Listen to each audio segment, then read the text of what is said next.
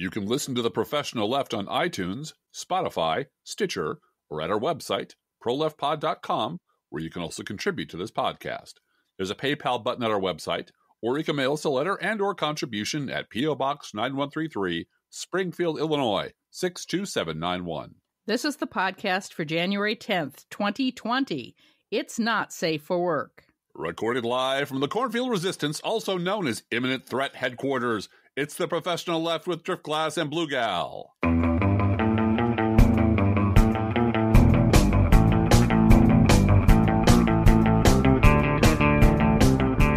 Hey, Driftglass. Hey, Bluegal. You know, we worked really hard in the last few months of last year to rope in a new sponsor. Uh-huh. And we've gotten one to underwrite this entire show. A new fake sponsor for the entire show? A new fake sponsor. So all you old fake sponsors out there, you got to up your game because this one's really good. They are marketed well. They know exactly who their demographic is. I predict big sales for these people. We are proudly sponsored this week by Fifth Column Vodka, which is aged in Iraqi war drums for 17 years. Fifth Column Vodka celebrates that time each decade when Republicans do something staggeringly reckless in the Middle East and then scream at anyone who asks any questions about it that they're a dirty liberal who loves terrorists. Fifth Column Vodka. It takes the sting out of being occupied. Every decade, seems like it's happened. Just about. And this time, because we know in advance that the so-called president is utterly untrustworthy about everything. And that yes, he lies all the time about everything. He uses his Secretary of State and his Secretary of the Treasury, etc., as buoys, out in the ocean to protect him from crashing into anything. So they are all there to lie for him and look ridiculous. Don't forget his attorney. Basically, everyone who works for him, his attorney general, all the secretaries of all the cabinet departments are all hacks and frauds and traitors and criminals and oftentimes idiots. Right. We've all been on pins and needles for 3 years, hoping that he wouldn't do something reckless and start World War III. I see this as personally as domestic terrorism against the United States population. In order to manipulate the election. That's what it is. And I tweeted out a couple days ago about, did you lose sleep this week, wondering if World War III was going to start? Yeah. And I got a massive response of people saying, and it doesn't surprise me at all. My sleep was disturbed. Your sleep was disturbed. People are justifiably horrified and terrorized by this. And so I think it's clear that we have to walk over glass to vote this guy out. Yes, we do. And I don't think he realizes how mad women are. I don't think he realizes how mad people who care about this world are at him right now. Well, why would he? I mean, he's a malignant narcissist who the only person who exists in the universe is him and his appetites. And everyone else is there to serve them. And so why would he care what anyone else thinks? Everyone else is an idiot. I mean, he's president after all. He won. I'm the king. I get to do whatever I want. I get to have 2 scoops all day long. Hey, Bluegal, who did this and when? Liberals saw the savagery of the 9/11 attacks and wanted to prepare indictments and offer therapy and understanding for our attackers. Conservatives saw the savagery of 9/11 and the attacks and prepared for war. That was Karl Rove in 2005. Karl fucking Rove in 2005, 15 years ago. This is a nerve that they step on every time they need to do something horrible in the world. Every time they need to open up a free fire zone against their critics. Remember, let's take Donald Trump out of the picture. Those of us, I did a lot of rooting around in my archives this week, much less writing than sort of looking back, and saddened by the number of bloggers, most of whom have dropped out in the last 15 years or passed away.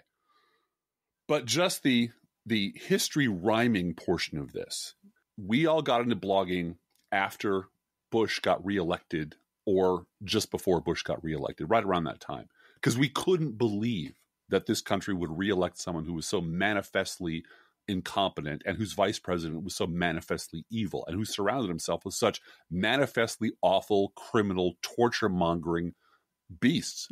And yet this country did. And the reason it did is because they took a legitimate the legitimate tragedy and patriotism of this country after 9/11 and used it like a bludgeon to get whatever the fuck they wanted. They got their tax cuts. They got the war they wanted, which had nothing to do with 9/11. They got to enrich everyone that Dick Cheney ever loved. They got all the oil. They got everything they wanted, including turning the White House into a sniper's nest to take out liberal opponents. Every time anyone opened their mouth to criticize George Bush in any way, it was because you hate America and you love terrorists. And that's what they learned. What Republicans learned from George Bush was that if you have a sufficiently large tragedy, a sufficiently large boom goes someplace in the world, you can use that as a political ATM machine that's bottomless. You can cash as many checks as that you want. And that's the only thing Republicans learned. And what nobody learned except liberals is if you let them get away with that, they'll do it again, but worse. And now we're living with the consequences of the fact that none of the Iraq war criminals, none of the Iraq war pimps, none of the enablers, none of the people who lied us into the wrong war, none of the people who broke this country's back, who destroyed the military and who drained the treasury, none of them paid one fucking iota of a price for any of it. Right. Bill Kristol is still out there doing just great. David Brooks still has a column in the New York Times. David Frum is the fucking senior editor at The Atlantic. These fucking monsters were allowed to walk because these monsters all have very good friends in the media who let them get. So we decided, well, okay, maybe they learned their lesson. Maybe they learned their lesson. Maybe Republicans could just, having had their noses rubbed in the fact that everything they believe is wrong and everyone they trust is a liar and all their foreign policy is a disaster. Maybe they've learned something.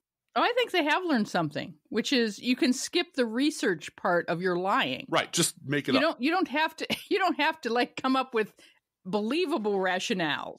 Aluminum tubes and yellow cake and whatnot. Nah, just imminent threat. Yeah. It was an imminent threat, but not really. They were going to attack one embassy today. It's now 4. Yeah. With no proof of any of it. And what they know, what their secret weapon is that 45, 50, 60 million Americans truly are reprogrammable meatbags who will believe anything they're told. Well, and they're told to distrust the intelligence communities utterly yesterday because Donald Trump and Russia is all a lie. It's a hoax. And it's just a witch hunt and a hoax. And then 24 hours later, well, the intelligence communities can't really give out that information. You just have to trust them. Oh, okay. And until these people are gone, this is toxic waste. Until they are under the ground, we're just going to be living with the repercussions for decades of allowing this cancer to grow in this country and doing nothing to stop it, and having a mainstream media who is perfectly happy to fertilize it and cultivate it and help it grow and give it all the shelter in the world. And now it's here. Now the bad guys are here.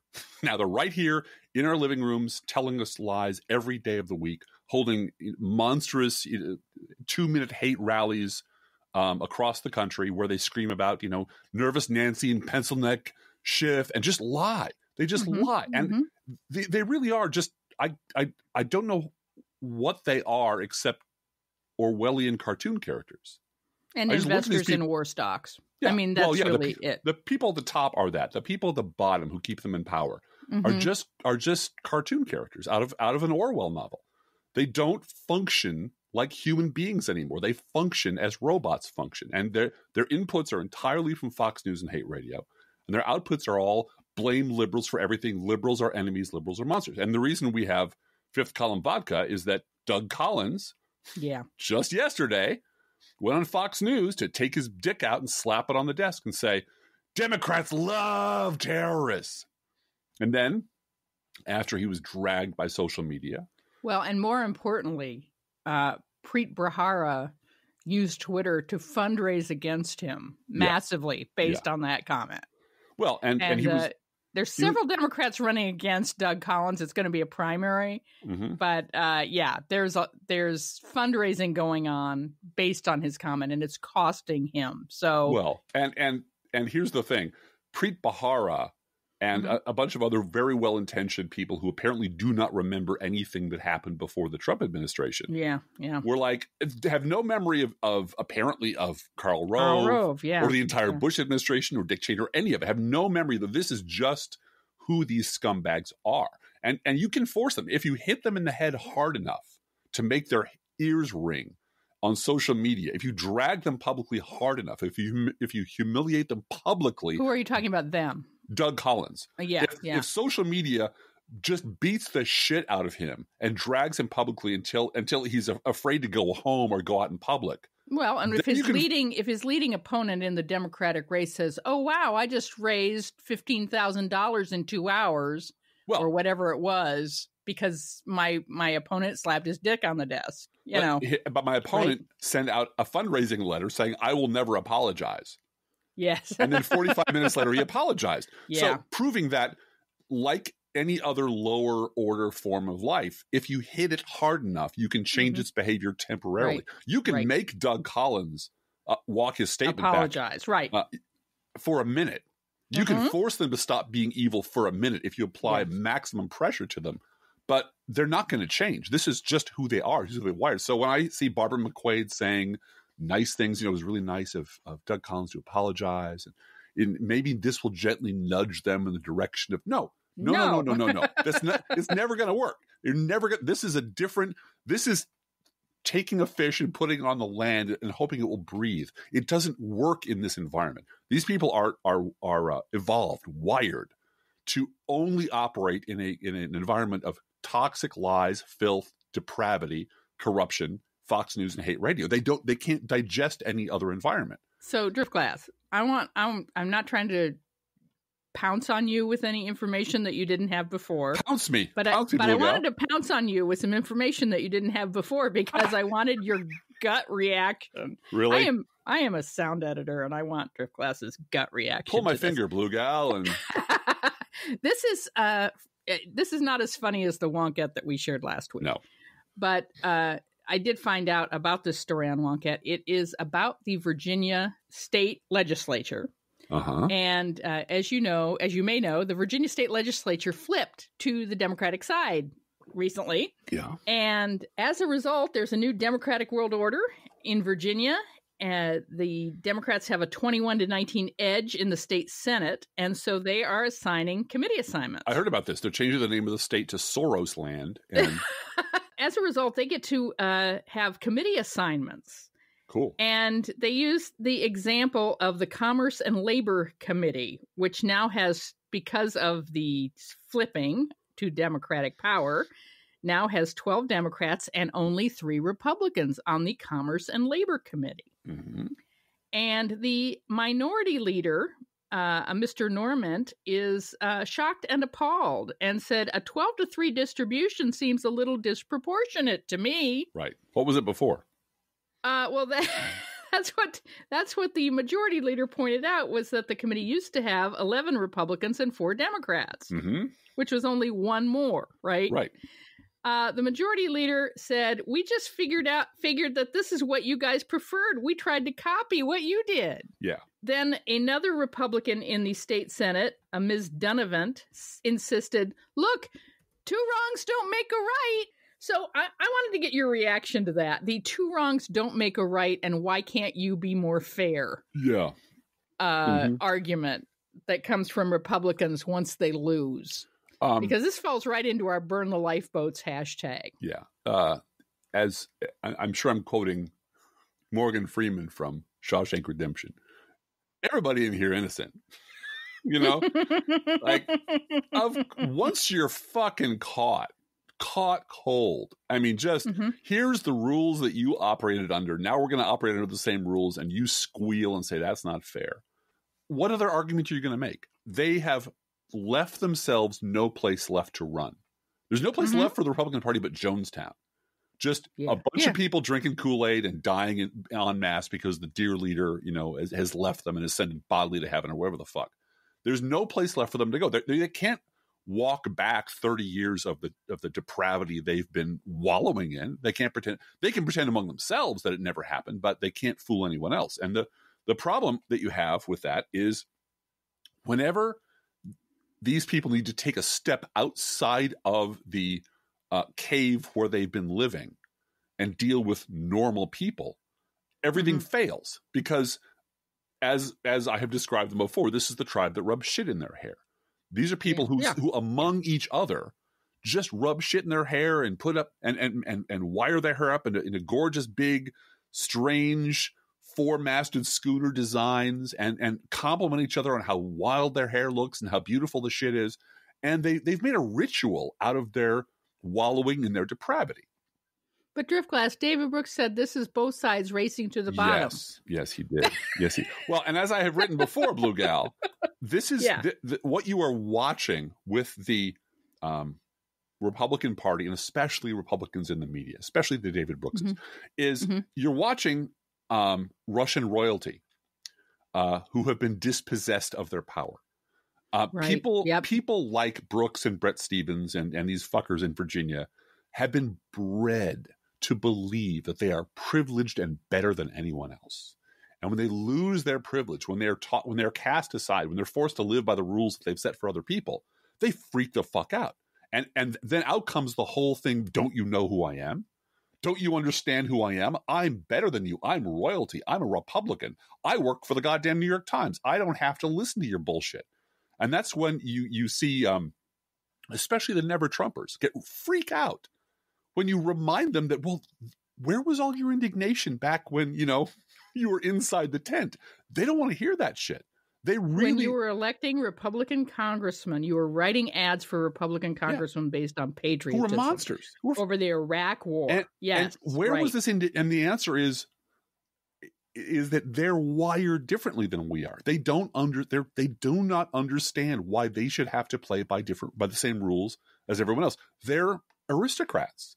And I think that like Russian royalty and the Russian royal family, they did not foresee that there would be veterans who would run as Democrats for Congress. No, because they did not foresee a Tammy Duckworth in the Senate. No. That did not occur to them. That you're sending people to war in Iraq, and they're going to come back, and they're not going to be rah Republicans. They're not going to be 100% behind George W. Bush. They're not, and they're going to have street cred to talk to you about fucking patriotism and serving your country. And I don't think they at all expected to have that kind of blowback on them. I wanted to paraphrase what Wonkette said, and that is about copying what the Republicans did in terms of the distribution of state senators on committees. Let's hope U.S. Senate Democrats are paying attention. We don't want to hear any bullshit about restoring Senate norms when Democrats regain the majority. We want them to out McConnell, Mitch McConnell.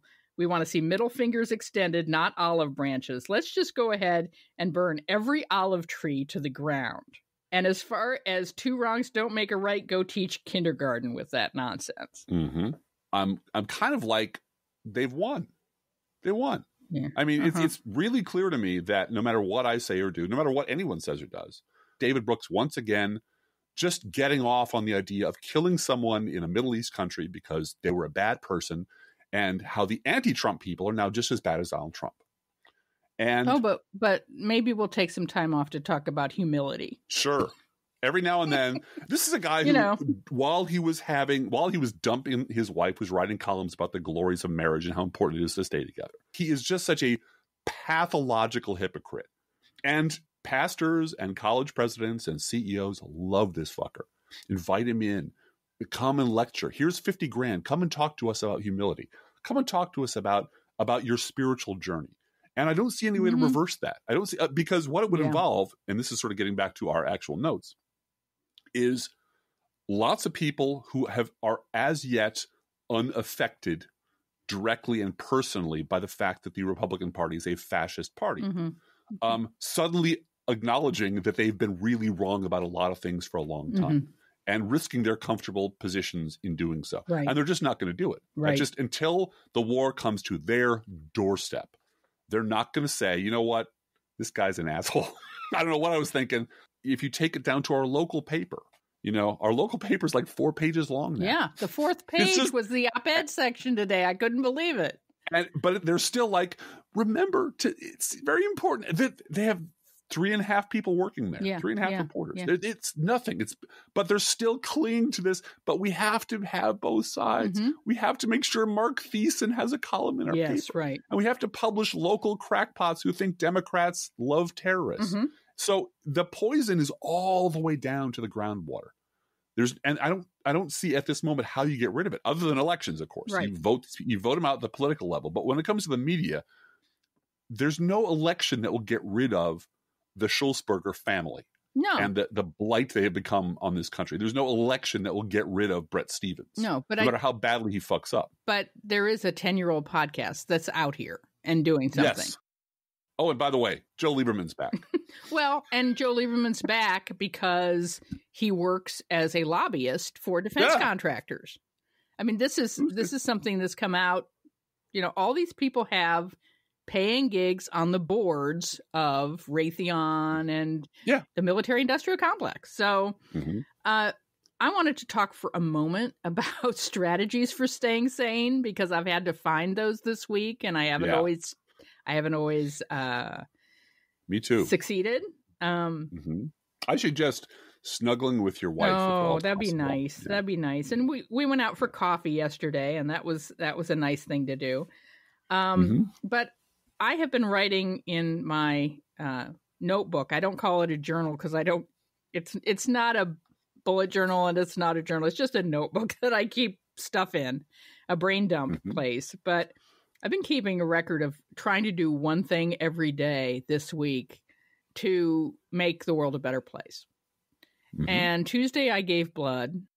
The postcards to voters. I did 20 postcards to voters. I guess that was Tuesday, Wednesday, Thursday. Because it takes 3 days to do 20 of them if I sit still and get the addresses on. It's a lot of handwriting because they like them to be, handwritten person-to-person postcards. And these were for the state legislative election. They're having a runoff in Texas. And this is a race that we can win. And so it's important to get postcards out to registered Democrats. You can join in on that at postcardstovoters.org, I believe it is. But if you Google postcards to voters, you'll find it. And it's a good project, especially if you feel isolated if you're a blue dot in a red state. You know, it is a way you can make a difference. And so I'm looking for things to do every day. And if it's just knit a baby blanket for charity, that's what I'm doing. But I'm trying to just make sure that I recognize my small role in contributing to good. And that, we've just spent 25 minutes ranting against Republicans, and it feels good to do that.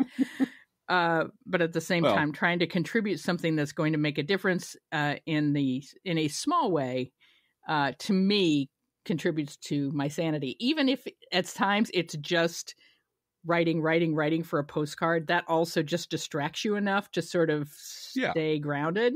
Yeah. It's good for you. And so, and going out for coffee with somebody you care about is also good. You know, I went out for coffee with my knitting group on Wednesday, and I went out for coffee with you yesterday, and just getting out of the house, and it was good. We're going out shooting pool next week. We are? Okay. Yeah, you're going to shoot pool. I'm not going to shoot pool, but well, I'll sit and watch you shoot pool. I'll show you how to. I'll teach you how to shoot pool, pretty lady. So how's that? First thing you're going to ask me is, got any money? Got any cash? Got any loose cash? I don't mean like how much money, say, Ari Melber clearly owes Joe Lieberman, because that is the only explanation why he's having this, husk of a dreadful Iraq war pimp on 2 days in a row. Right. I assume Ari Melber owes. I thought he was courting his granddaughter or something. Yeah, but lost a bet. Definitely lost a bet. The entire Twitterverse, from Charlie Pierce on down, going, Ari, no.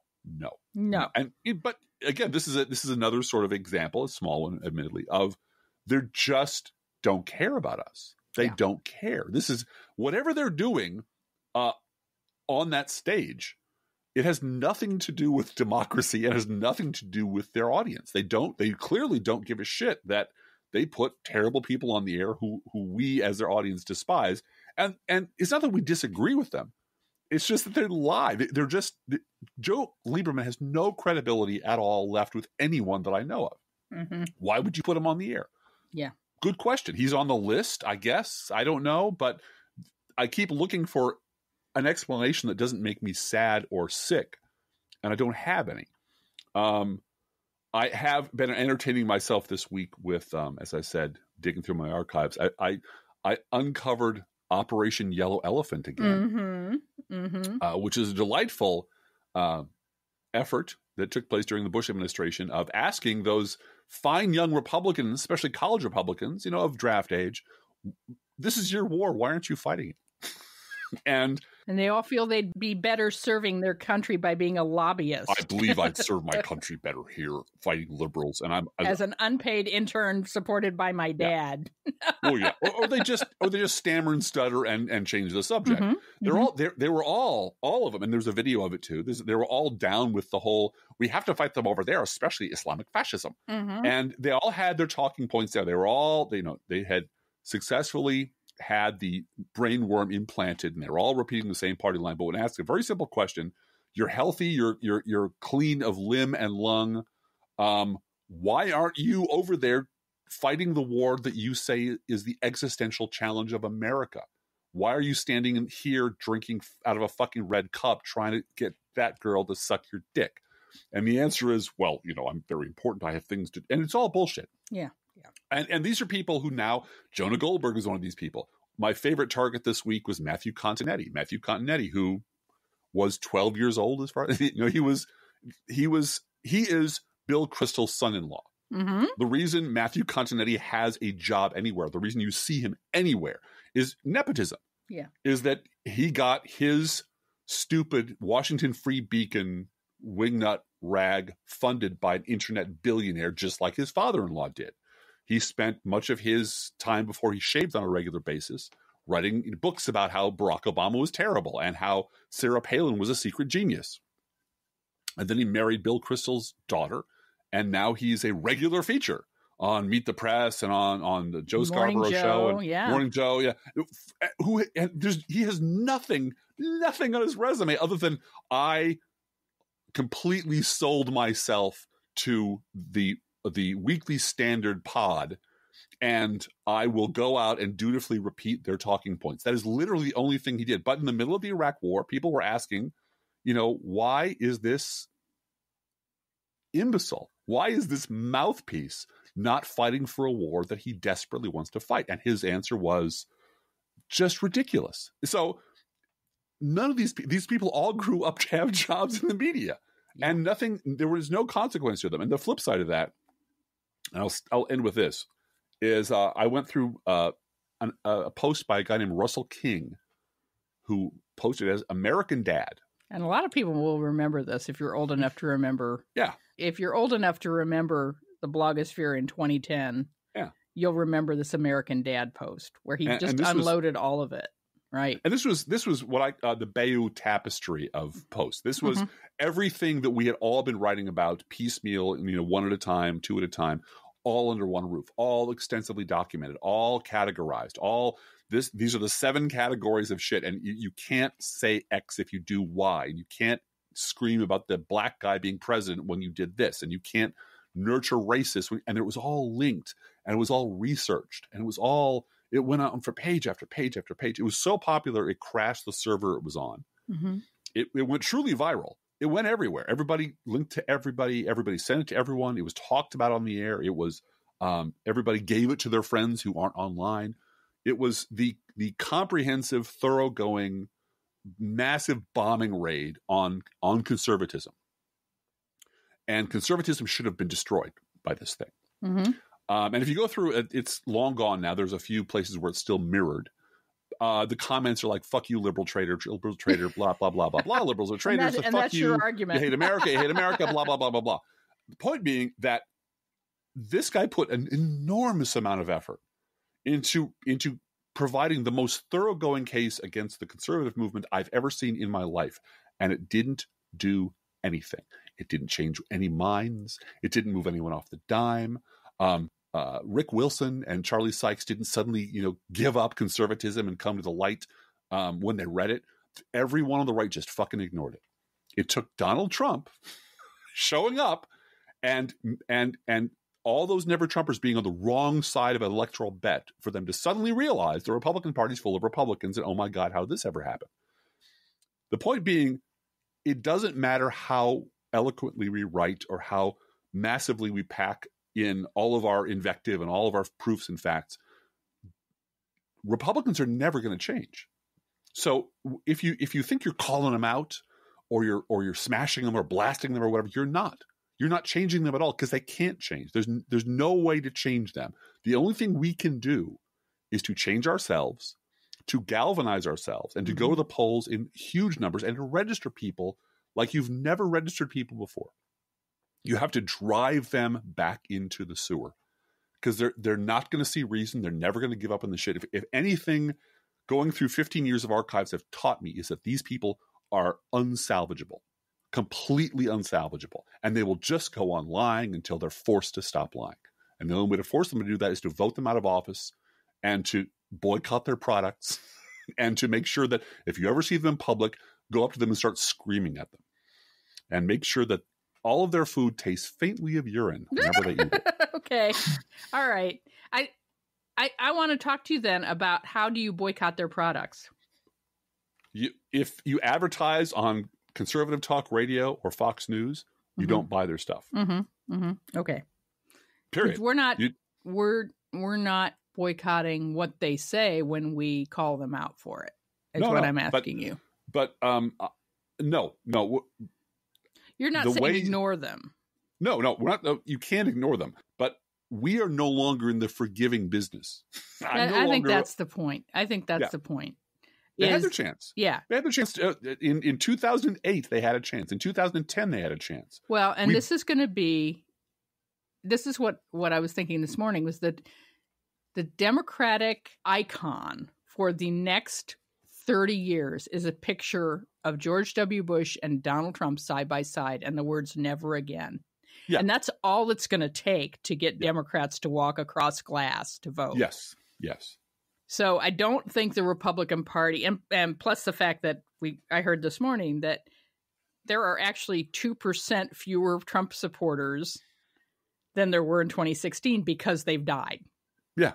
And you've talked about this, that there's this age gap and generational change is happening. Oh yeah. And people under 30 are first of all, we're terrified this week because they've registered for selective service by applying for financial aid for college. So a whole lot of young men on Twitter this week were tweeting about FAFSA. And, oh gosh, did I check that box? And it becomes very real all of a sudden, the consequences of supporting or just being, there's no neutrality in this anymore, is what I'm saying. And I am not unsympathetic at all. I'm very sympathetic to people who think we need to elect the most radical left candidate possible because we don't have time to piecemeal fix education and then energy and then the environment and then politics. We have to just bulldoze all of that and rebuild a democracy on top of the ruins.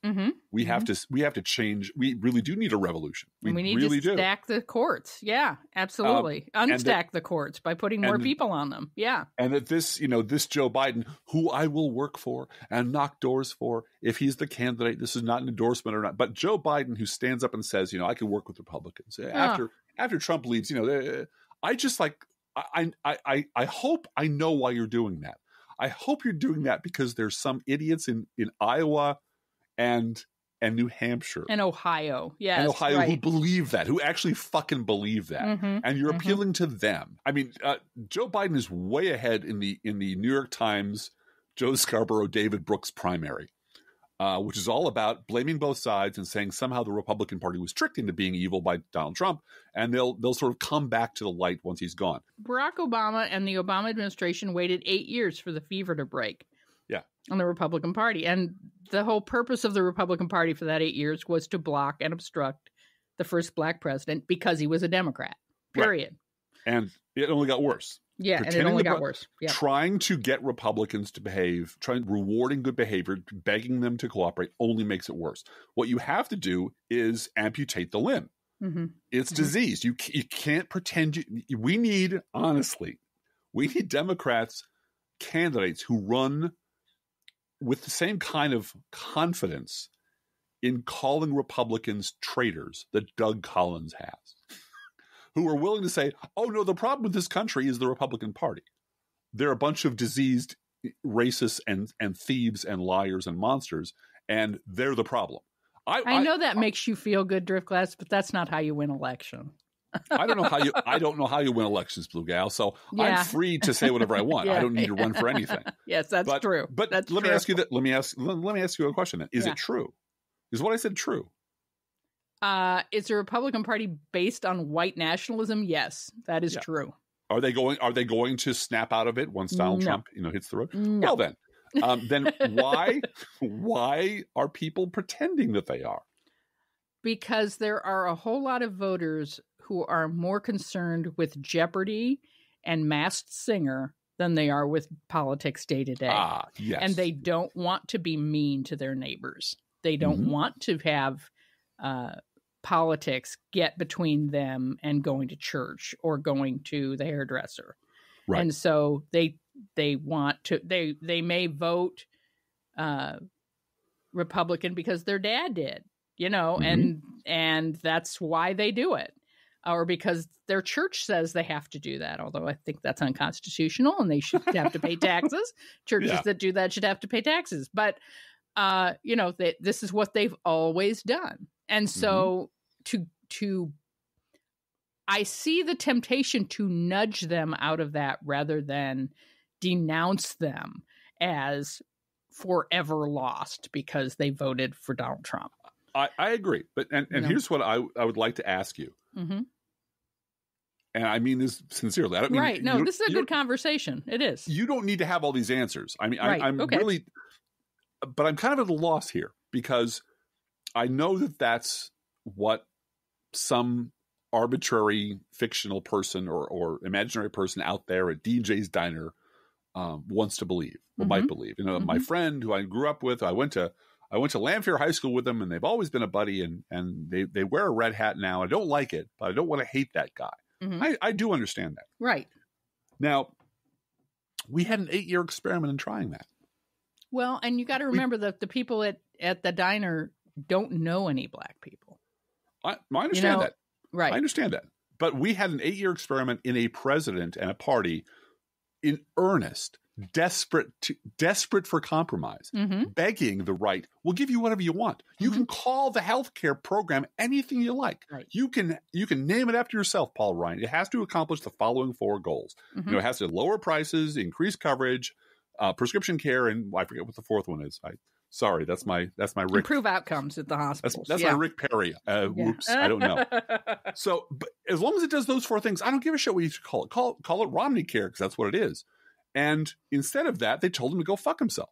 Yeah. So we really did have a kind of a perfect lab experiment. And what would it be like if the perfect center-right Democrat were elected on a promise to work with Republicans across the aisle and never fucking lose his temper? Okay. Never. Okay. I'm going to give you a case study in what happened this week. Right. In Kansas. Yes. Which is we have a new Democratic governor in Kansas. Yep. Republicans in Kansas have fucked up massively. Yes, they have. With Sam Brownback and their tax cuts for billionaires, and they destroyed the school system, and everybody, including nice, polite Republicans, know it in Kansas. They know what happened. And this Democratic governor, quote unquote, worked across the aisle with the Republican state Senate and got Medicaid expansion done. Yep. And I read an article in a Kansas newspaper about how the governor worked with Republicans, and this is bipartisan, and this is good for Kansas, and is going to give coverage to 130,000 people in Kansas who didn't have coverage before. And by the way, the federal government will be picking up 90% of the tab for this. So this is very good for Kansas. Well, that was Obamacare from the beginning 10 years ago. Yes, it was. Was the federal government's picking up 90%. And here is the Democratic governor of Kansas saying, and by the way, the federal government's going to pick up 90% of the tab for this, so we aren't being squanderous with Kansas taxpayer dollars. We're making sure that we're fiscally responsible, blah, blah, blah, blah, blah. And I'm glad I'm able to work across the aisle with my Republican colleagues to get this done. We're all about getting things done in Kansas. Right. Now, I'm sorry. To me, tell Republicans who colossally fucked up, colossally fucked up in Kansas, and everybody knows it. Right. You burn the lifeboats. Right. But that doesn't get you to 130,000 people covered. That's true. So, in Kansas, that's absolutely trure. And that's absolutely true. And that's where she went from where they are to doing the most good that she could. I agree. So, and all that was required was for Kansas to be a lab experiment that went horribly wrong under Republican governorship, and people actually died. And that people got really hurt. Yes, right. And everyone knows it, and that you control that state. That state is a closed system. Right. At the national level. Yeah. That doesn't work. Yeah, that's right. Because at the national level, it's those people over there. Yeah, I get it. It's the government. It's Congress. So I'm all for working across the aisle. At the local level where you can, and if you don't feel the need to put the boot in to Republicans who voted for Sam Brownback and destroyed their own state, that's fine. You're a better Christian than I will ever be. And believe me, she has real power as governor to make a decision, right? She can try to cover 130,000 people, and that means I have to say nice words about working across the aisle. And she got what she wanted. She got what she wanted. Right? I got no problem with that. Yeah. That doesn't work at the national level. It doesn't, because we have Republicans from Mitt Romney to We have Republican senators, Mitch McConnell, in a national system who, there are some states that are never going to elect a Democratic senator. That's just not going to happen. Right. And there is a national conservative media, a national broadcasting organization called Fox News. Right. There's wall-to-wall hate radio, and there's the entire conservative infrastructure, and there's a shit ton of money funding it. Yeah. All of which are, crazy Nancy Pelosi and Adam Schiff, and they're out to get us. Well, and it's going to be really interesting to see what happens with this Kansas governor when it comes to redistricting. Mm-hmm. Does she have any power in the redistricting area with gerrymandering the state legislature and so forth, which I'm sure they're doing? Is she going to work across the aisle with Republicans to make sure there are more Republican seats in the state house? I don't think so. So you pick your battles, And will a Democratic governor passing an important bill that ensures 130 some odd thousand people lead to one person changing their vote at the national level? I think it might. There certainly is a lot of fear in Kansas right now because Mike Pompeo is not going to run for the Senate out of Kansas, and they're left with Chris Kobach as their nominee.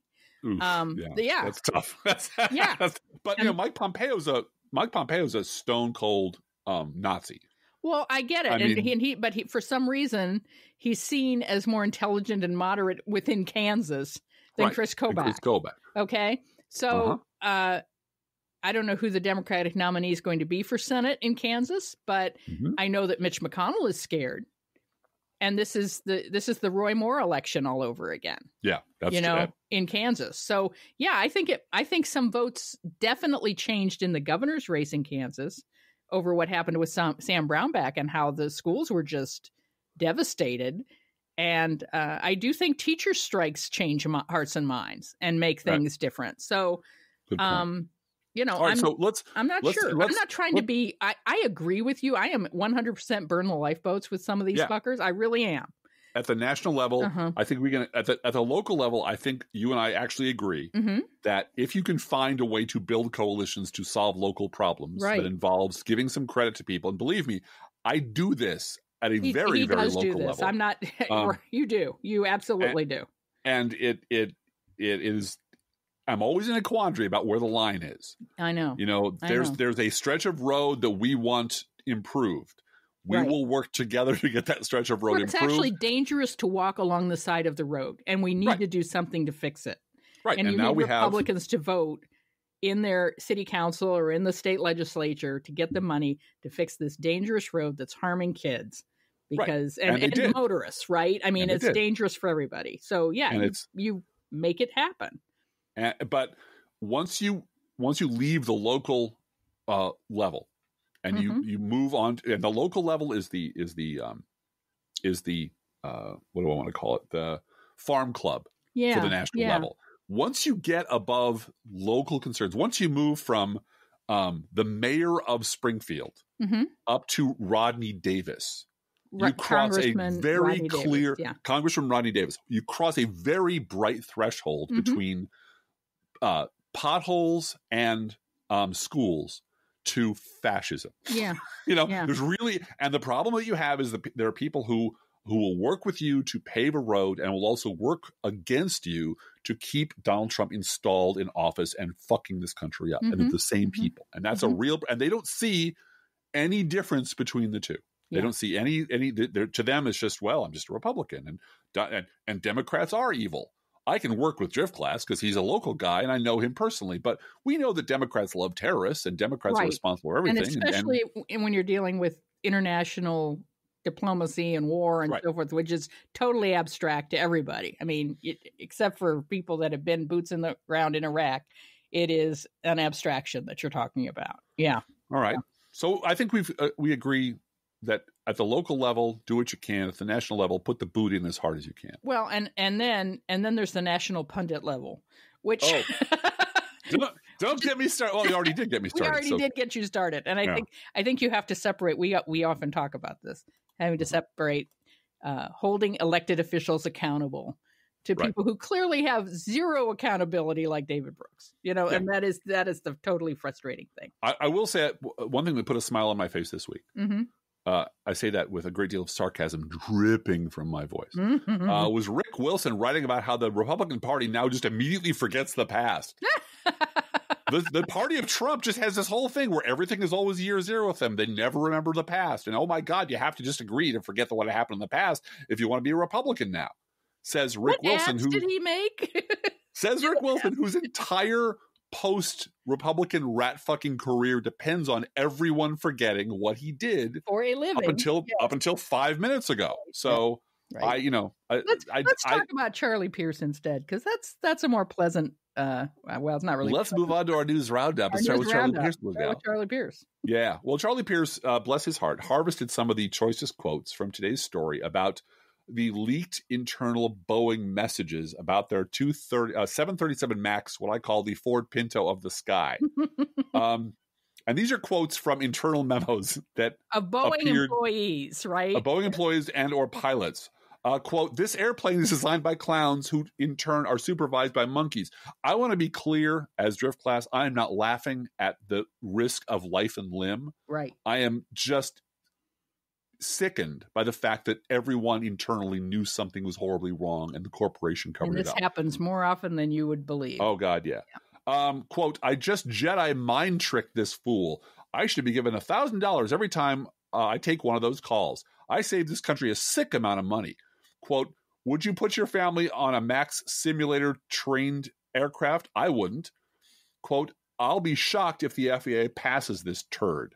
Quote, this is a joke. This plane is ridiculous. Quote, the best part is we're restarting this whole thing with the 777X with the same supplier and have signed up to an even more aggressive schedule. And finally, quote, Jesus, it's doomed. All right. And my part of the news roundup, Trump lied a very big lie this week, claiming that he ordered the killing of Soleimani to disrupt a previously undisclosed plot to blow up our embassy in Baghdad. Instead, that radical bastion of liberal socialism, the Wall Street Journal, reports that while the Trump administration has justified the order by claiming Soleimani was plotting an unspecified but, quote, imminent attack on U.S. interests, Trump, as president, has privately admitted that the airstrike was related to his impeachment. Quote, and this is the Wall Street Journal, Mr. Trump, after the strike, told associates he was under pressure to deal with General Soleimani from GOP senators he views as important supporters in his coming impeachment trial in the Senate, associates said. Today, Marianne Williamson announced that she's moving her campaign for president to a different plane of existence, a plane in which she is no longer running for president. 2 Senate Republicans called the Trump administration's classified briefing on the strike that killed Iranian commander Soleimani, quote, insulting and demeaning, and that Trump's national security team failed to justify claims of an imminent attack. Mike Lee called it the worst briefing I've had on a military issue, while Rand Paul said there was no specific information given to us of a specific attack. I didn't learn anything in the hearing that I hadn't seen in a newspaper already. What's striking about that is not that Donald Trump and the Trump administration is just flagrantly lying about this. It's that 2 Republican lapdogs were so personally insulted by it that they bit him in the ankle. That's the part that's... Yeah. Iraqi Prime Minister Adel Abdul Mahdi told the U.S. to come up with a mechanism for getting the hell out of Iraq. 52% of Americans called Trump's behavior with Iran reckless. Separately, 69% agreed that the attack made it more likely that Iran would strike American interests in the Middle East. 63% agreed that there would be a terrorist attacks on the American homeland. And 62% agreed that the U.S. and Iran would go to war. But not David Brooks. No. Donald Trump asked South Korea to deliver a birthday wish to his very, very good friend, North Korean dictator Kim Jong-un. Oh, God. Please tell him I like him. Tell him I still like him, even though he's been made a fool of every single time by... And why would South Korea do that? Because you're neighbors. You know, you're on the map. I look, it's Korea. Do you know him? He's across the street. Just go across the street. Give him a note from me. Tell him I still love him. Secretary of State Pompeo ordered the U.S. Department of Transportation to suspend all public charter flights to Cuba except Havana and to firmly limit public charters to Havana. This action prevents the Castro regime from using the profit from revenues to repress the Cuban people, he said.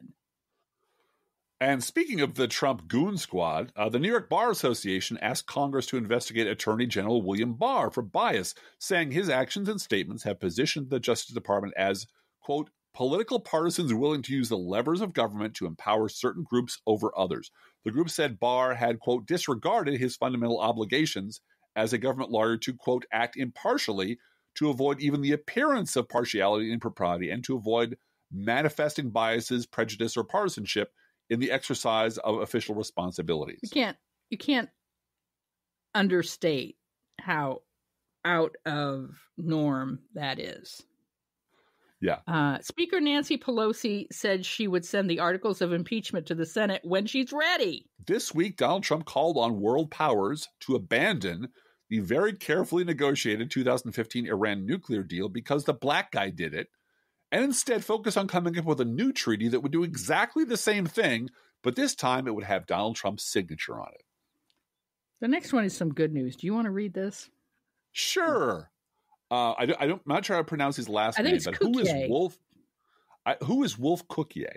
Wolf Cookier is a 17-year-old high school student who had an internship with NASA last summer, during which he discovered a new exoplanet orbiting a rare double star system, the TOI 1338 system, which is 1,300 light years away in the constellation of Pictor. Way to go, Wolf. Way to go, Wolf. The Trump administration wants to delay disclosing what the Secret Service spends on protection for Trump and his family when they travel, including, to golf courses, until December, which is not ironically after the 2020 election. Don't tell him how much this is all costing. It's cool. It's cool. I got this covered. Mitch McConnell told Republicans he has the votes needed to begin Trump's impeachment trial without committing to call new witnesses or admitting new evidence. He is scared to death of what evidence or witnesses would have to say. And I think he's lying. I don't think he has the votes, but that's my personal opinion. The Pentagon mistakenly released a memo that said the U.S. would pull troops out of Iraq. Chairman of the Joint Chiefs, General Mark Milley, told reporters that the letter was a draft and that its release was an honest mistake. I have written things on my blog that were mistakes, usually a typo. I transpose a number or a letter. I've never written one that was completely opposite of the policy that we're supposed to be pursuing and then translated it into a language of the people I'm sending it to and then said, oops, I guess I just got that wrong. Font is one thing, but the actual thrust and intent and facts of a memo being completely opposite of what you're saying that's not a mistake. That's something else entirely. The Justice Department no longer supports a lenient sentence for Michael Flynn. And the unlenient sentence is 6 months, which is not nearly long enough. No. Leaked emails from the Pentagon clearly show that Trump personally directed the hold of military aid to the Ukraine. Don't forget about that. That's what he was impeached for. And that's what he's, shooting at things across in the Middle East over to get people to stop talking about my crimes.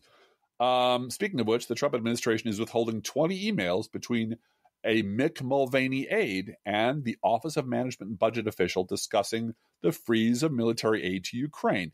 In response to a court-ordered Freedom of Information Act request, the OMB said it would defy the order and not turn over the 40 pages of emails, suggesting that the disclosure would, quote, inhibit the frank and candid discussion of the many, many crimes and acts of treason we have committed, are committing, and plan to commit in the future. Now, that is not an exact quote. Not an exact quote. That's my sort of dramatic interpretation of what they're talking about, but you get the gist of it. Paraphrasing, I think is the word you're looking for. Artistic license, that's all I'm saying. Each week we post to our Facebook page and website an Internet Kitty sent in by you, the listeners. This week's Internet Kitties are Floyd and Sebastian. Now, Floyd is the shy one, and Sebastian is the poser. Sebastian prefers his food freshly poured, but Floyd prefers his freshly thrown. He is the mighty hunter of kibble and truly merciless. The kibble is always suitably terrified of Floyd's predatory instinct. So that's why on our Facebook page and website, Floyd is fast asleep. Because he's very tired. Because he's been hunting kibble all day.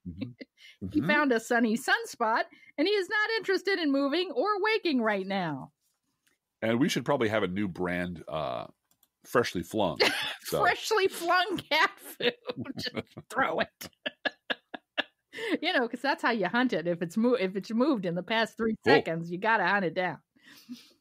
Freshly poured cat food is our fake sponsor. If you serve Pet Store of Perfection or Dollar Store Direct, your cat will sit on the kitchen floor and demand that the food they eat or quote-unquote hunt is only freshly poured, freshly flung. You can visit Floyd in his sunny sunspot or Sebastian, who is posing as a beautiful black kitty, at our Facebook page or website. And you can send your Internet Kitty or other pet to us at our email address, proleftpodcast@gmail.com, where you can also write to both of us. Feel free to write us. We love hearing from you. Be aware that if you write us at any of our addresses, we reserve the right to read your email or U.S. Postal Service. Go, Postal Unions! Letter on the air unless you say otherwise. Next week is our 10th anniversary show, Driftglass. Wow. I know. 10th anniversary. 10th anniversary. We would appreciate hearing from you. If you would like to send us an email at proleftpodcast@gmail.com, we will be reading some of your letters on the air next week. And that's all I have to say about that. It's not too late to get stuff in. Anytime before Friday morning next week, the 17th, is fine with us. It's cutoff. It's the cutoff date. It's if you want to be part of the Decade of Service, the Decade of Service podcast, you got to get in now. You got in early, get in now. Podcast. Yep. Don't forget our gourmet coffee guideline. If you can afford to buy an espresso-based beverage for yourself, buy one for us. This is not charity. This is our job. Approximately 1% of our listeners support this podcast with a contribution. You can too. See our website, proleftpod.com, for details. Both our PayPal and postal address information is there at proleftpod.com. Please share our show on social media, and thank you for doing that. And you can just say, look, this podcast is 10 years old. It's been around for 10 years. 10 years! Well, I mean, today is our, by my count, 528th episode. Yeah. So do the math, people. Divide by 10, what do you get? So yeah. Divide by 10, you got 52. We've been doing it every week for a long time. So we're grateful for you to keep listening to us and supporting our show. Thank you. Hey, Driftglass, how are the Internet Kitties doing this week? Bluegal, the Internet Kitties are not interested in your 409k plan, Donald Trump. Let's think about living. Let's think about loving. Let's think about the hooping and the hopping and the bopping and the lovey-dovey. Let's forget about the wine and the crying, the shooting and the dying, and the fellow with a switchblade knife. Let's think about living. Let's think about life. The Professional Left podcast is recorded under a Creative Commons license. Copyright 2019-2020, DGBG Productions.